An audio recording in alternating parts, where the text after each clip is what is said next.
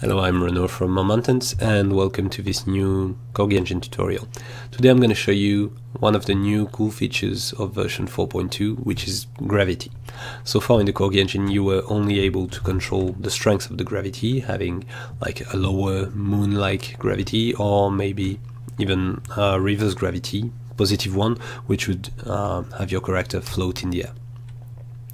With 4.2 you can now define a new gravity direction for your characters, and you can set it per character or per zone or per point, as we're going to see in this features gravity demo. This is a level that is included in the Corgi Engine and it's located in the minimal demo folder. And as you can see here, I have my main guy here, the white one, and I have duplicated it, changed its color, and put them in small boxes that mirror the initial box I'm in. What I've changed on these colored characters is their gravity direction. So this guy is at a 27-degree angle, these guys are minus and plus 45 degree, 180 and 90, and this one I should have put minus 90, but it's okay. Let's just do that right now. Here I have a new character gravity script component, and I can just change it to minus 90, and if I press play again you'll see that he's now working on a different wall because his gravity is now in this direction. All the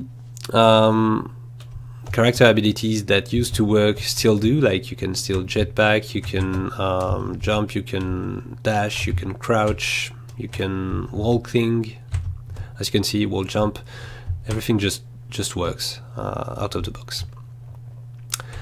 So what next? We have also gravity zones, because as you can see, these guys, they have an initial gravity that will be their default gravity all their life until you change it by code, but that's something you want to put like at a level scale, or maybe for an enemy that crawls on the ceiling.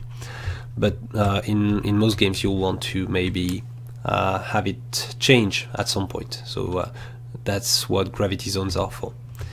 When I enter this zone, you can see that my gravity changes, my character rotates. That's something you can define. Slow, fast rotation, or just no rotation and instant gravity change, and just everything works in this zone. This one are squares, but you can have circles or polygon colliders. As long as it's a collider 2D and it's set as trigger, it will work. These gravity zones also allow you to have different gravity settings. So for example, this one has a different gravity direction but also a lower strength, which means that I'm upside down but also like kind of on the moon. As you can see, gravity is really low. And of course, these zones you can define any direction you want.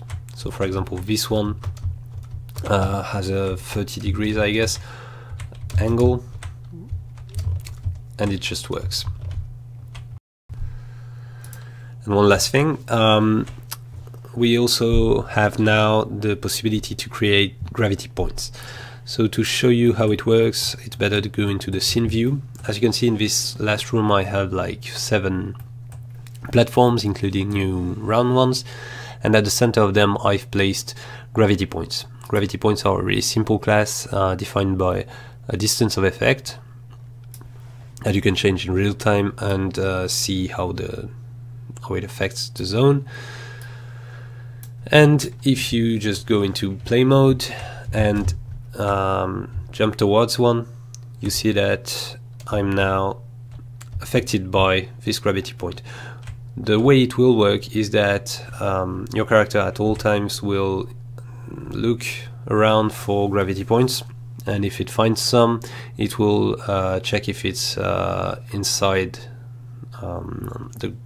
if the character is inside the area of effect of the gravity point, and if it is, if it's the closest one, it will affect your player, which means that you can do stuff like this and go from one orbit to the other and just exit the orbit if you're fast enough.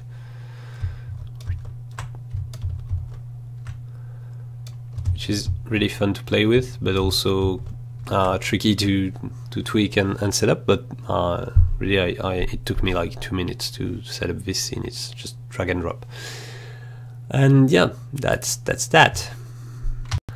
Another thing I wanted to show you is inside the minimal demo level you have something called features platforms, which is should I save? Maybe. So the features platforms demo, it's an old one. It showcases like slopes and one-way platforms, stuff like that, and I've duplicated it and called it features platforms gravity flipped, and as you can see it's the same but upside down. And if I press play, here I am upside down, and I used that scene to make sure everything just kept working, and it does.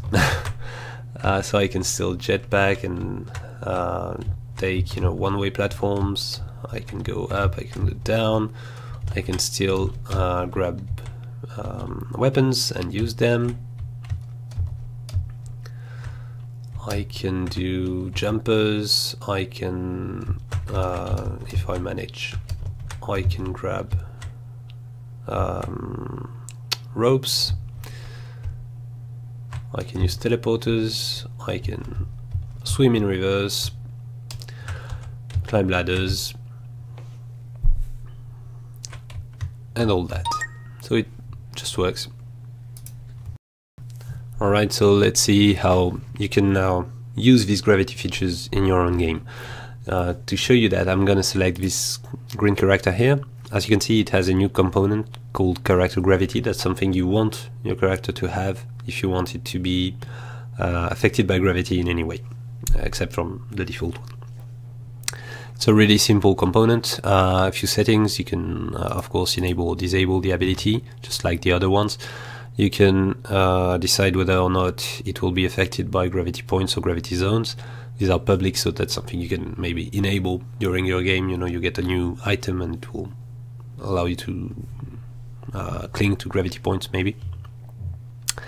You can decide whether or not you want the input to be reversed when moving upside down, and you can change the initial gravity angle. So this one has a -90 gravity angle, which means that when I press play, it goes left. If I change it to something else and press play, he now goes towards a -49 gravity angle, which is not ideal considering the angle that the ground is now at for him, but it works. And that will be his setting, like its default setting for the rest of his life. That's something you can change, of course, at runtime, but that's something you want to do usually for a whole level. You can also define a rotation speed and inactive buffer duration, which are tweaks that you want to use if your character will be going in and out of gravity zones. Be careful, because if you don't set your rotation speed to 0, which is like instant rotation, you'll have to take into account the fact that your feet or your head may enter or exit the gravity zone while you're exiting or entering it, and that can lead to trouble. That's why I added the inactive buffer duration, which allows you to like disable collisions with gravity zones to allow for entry or exit. Gravity zones, really easy stuff to create. They're basically like the wind zones, so they are like a box collider that is set as trigger, but it can also be a polygon collider or circle collider. Really any 2D collider will work. And to that you add a gravity zone script in which you can change some control parameters, like increase the gravity, stuff like that. And you can change the gravity direction angle, and it will show a cyan arrow that will allow you to know how, where the gravity is going. And if I press play and bring my white character here, I'm now, at this weird gravity, and it's not really ideal because, as you can see, if I enter it, my character has an inactive buffer zone time period that will kind of break in this situation. So I'm just gonna make it more stable, maybe like that.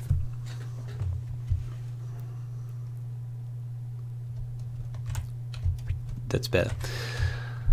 And of course, if you decide to have like that kind of gravity, if you set, I'm gonna set my prefab here, and it's called rectangle. As you can see, I have an inactive buffer duration of 0.1 seconds. What this means is that if your gravity zone is really small, or for some reason your character enters and exits the zone really fast, like I just did, it won't register it. But if you set it to 0, that won't happen again. So I exit, and if I just try to re-enter, the gravity force pushes me out, so I can't. Same thing with the rotation speed. If I just set it to 0, press play again, and set my gravity to something like that. If I manage to bring my character, as you can see, now there's no rotation anymore, and that's really the safest way to do gravity changes. But you have the option to rotate if you want. And one last thing, we have the gravity points. So they are basically an empty game object with a gravity point script attached to it. I have just one right here that I created before. And what this one does is that if I enter it, you see that it's not ideal because I don't have a platform to walk on, so I can just go and drag one here, and now I can walk on the platform. What's happening here is that I have on my rectangle character, I have the reverse input checkbox checked, which means that when I press right, if I'm upside down, it becomes left, etc. And that's just fine when you're working on like flat surfaces, but if you're working on a circle, it doesn't work anymore. So what you can do is just for these phases in your game, you just uncheck that, and that will allow you to keep pressing right and moving right. Alright, that concludes everything you need to know about gravity in version 4.2 of the Corgi engine. I hope you learned something new today, and I'll see you next time.